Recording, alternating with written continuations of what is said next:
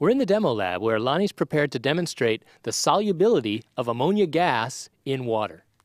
This flask that he's opening is full of ammonia gas, and he'll put it on the apparatus and seal it. Now what he's going to do is introduce just a few drops of water into that flask. And since the Henry's law constant for ammonia dissolving in water is over 10,000, ammonia will rapidly dissolve in that small amount of water. What's happening now is the ammonia pressure is decreasing rapidly as it dissolves in the liquid.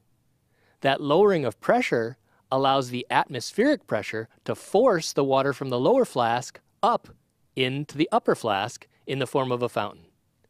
In fact, it's a dramatic representation of the free energy released in this chemical reaction, as the free energy release can lift about 1 kilogram of water almost a meter high from the lower flask to the upper flask of the fountain.